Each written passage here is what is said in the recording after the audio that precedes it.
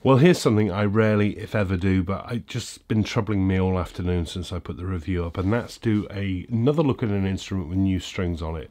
I rarely, if ever, change the strings and always review instruments with the strings that it comes with, and for the simple reason, because string choice is a personal thing, so I can get an instrument with terrible strings that I think are terrible, change them to what I like, and it may not be the strings that you like. Strings are not a hard and fast thing. I keep away from string reviews for that reason, but occasionally I come up against an instrument like I did today with this Pickapick instrument, where I thought that the instrument had some real promise to it, but it was really let down by absolutely appalling strings that were stretchy, bendy. Basically, I had people commenting saying, is the intonation out? No, the intonation wasn't out on the instrument. It's the strings that are bending out of tune just by the action of just playing the things. And it's just really started to trouble me, because I did wonder whether the instrument would get closer to that Anui Nui concert, the colour concert, with a different set of strings on it. So I've changed the strings. As you can see, I've got a bunch of string coils here and a load of mess down at the bridge. What I've put on it doesn't really matter, really. I've put Seaguar Blue Label fishing line on it, which is what I put on most of my instruments. It's clear fluorocarbon. It's indistinguishable from Worth Clears. It's indistinguishable from Martin fluorocarbon. It's the same stuff. So, okay, they've not really settled, and it's going to be a real mess. But if I can find my tuner, I'll try and bang it into tune, and then we'll just have another listen to it, because I listened back to that video I did earlier today of this one, and it sounded pretty terrible, I thought. And I don't think it's a terrible instrument. I think it just needed different strings. So I know this isn't a back-to-back. I can't do a back-to-back with the original strings. You'd have to go back to the original video that I put up earlier. And these are still stretching, so bear with me. So, but immediately I've got more bite. I've got more volume.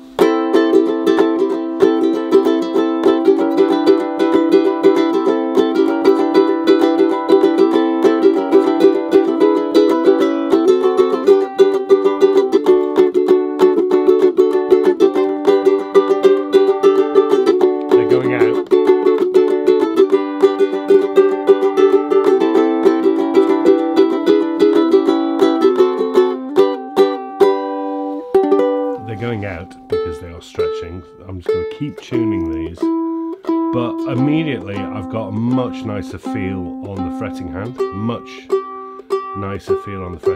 what people noticed in that video was the strings were bending out of tune as I played up. No problem now.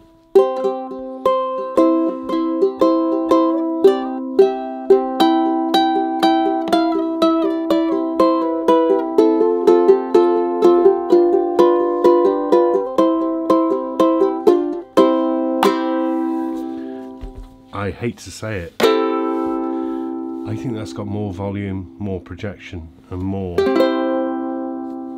the Anui Nui.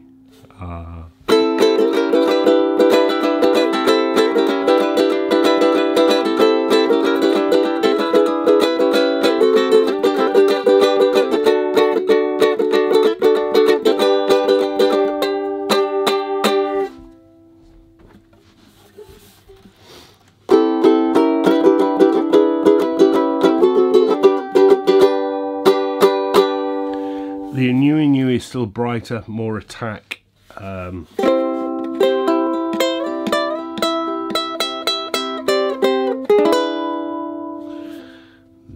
Pickapick.